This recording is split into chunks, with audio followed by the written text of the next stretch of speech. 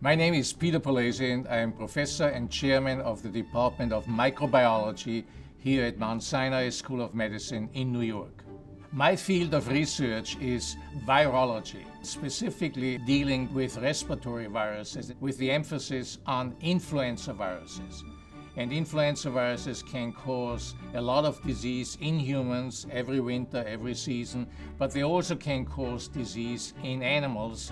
We are developing universal influenza virus vaccines, which are active against a variety of different influenza virus strains. And we are working on vaccines which are working for 10 years, if not a lifetime, and that would be a major advance in this field.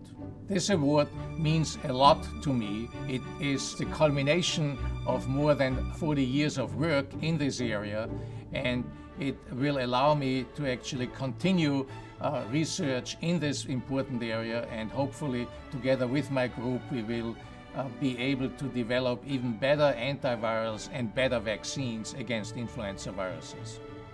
The message for my colleagues working in the basic research area is to focus on what we are doing, trying to better understand what viruses and bacteria are doing vis-a-vis the host, and then translate that knowledge into better antivirals, better antibiotics, and better vaccines.